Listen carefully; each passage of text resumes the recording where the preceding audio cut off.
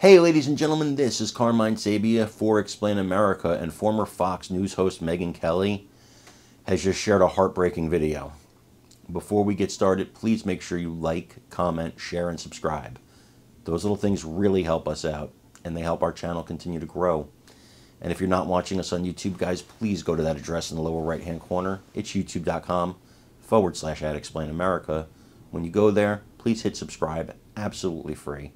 It really helps us out. Guys, you all remember Megyn Kelly's famous exit from Fox News and all the fanfare and controversy that went along with that. Megyn Kelly came out years later and talked about unthinkable harassment that she was subjected to. And, I mean, the proof is in, so there's no denying what happened. Fox News has implemented changes since then, thank God. Thank God, Jesus and the Holy Spirit, because, well, that had to be done. And Megyn Kelly, she lived through that.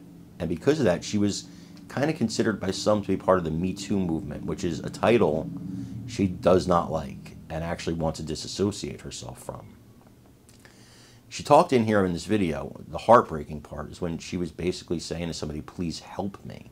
She didn't want to make it a big case. She didn't want to make national news. She just wanted it to stop. And it's really, really sad to watch this and look at her face when she retells the story, because you could see how distraught she is.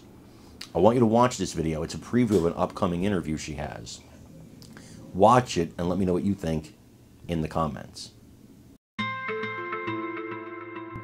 It sounds like the sexual harassment was just running rampant throughout the entire Fox News organization. Is that an accurate assumption? I think it was pretty common, yeah.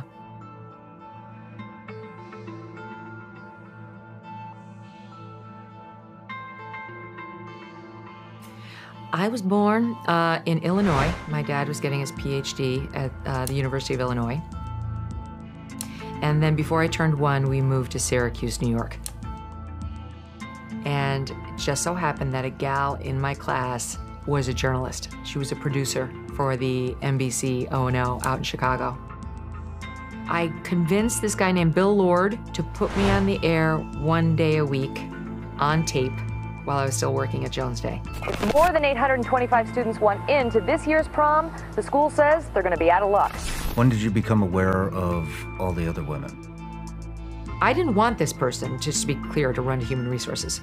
I wasn't like, let's make a record, this is inappropriate. I was like, please help me. How did it start with you? I was very young. I was at the very beginning of my career there, still a reporter in DC. And Roger took an interest in me early on. It wasn't all because he wanted to sleep with me. I think he understood he had somebody who was a lawyer and that he really wanted to develop it because, above all, he was a capitalist. He wanted to make money. I knew from the second that thing was filed that if I got called in by any investigative body, he was f***ed. That was the goodness of the Me Too movement. But the movement was so disgusting by its end, so corrupted and unjust and devoid of due process, and such a witch hunt. Christine Blasey Ford was introduced. You could see the fear in that gulp, in her shaking voice. The details about that night that bring me here today are the ones I will never forget. I don't like being associated with it. I've since become a big fan of cancel culture.